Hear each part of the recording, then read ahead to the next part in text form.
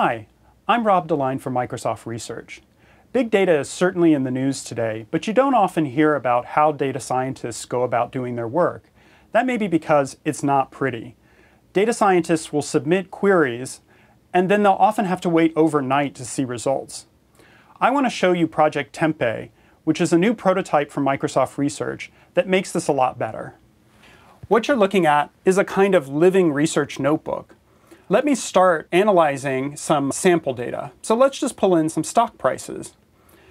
When I look at my stock prices, Tempe shows me a summary of my data, and already I notice something strange, which is that the prices themselves are all kind of clustered at the bottom end, but I have some outliers. And this is very typical of data science, where the data comes in dirty and you sort of have to clean up the mistakes. I'm going to enter a query that's written in a notation that would be familiar to most .NET programmers. And this query basically filters the data to eliminate those stocks whose opening prices are way out of range.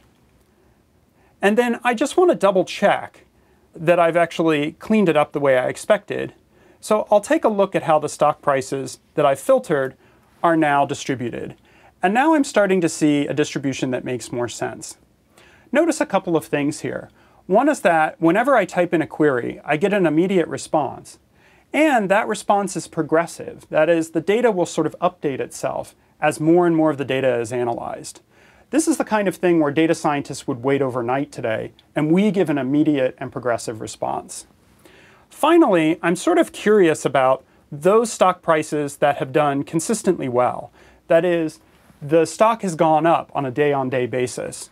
So now I'm going to define a new feature, which is those stocks that have had up days, days where they've closed higher.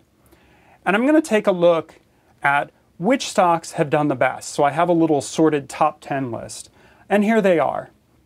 So this is a demo of our Project Tempe. In contrast to the way people do data science today, which is issuing queries and then waiting a long time for responses, Project Tempe is all about interactive data analysis. People enter their queries, they get immediate and progressive responses. So basically, it makes it easy for them to go wherever their curiosity takes them.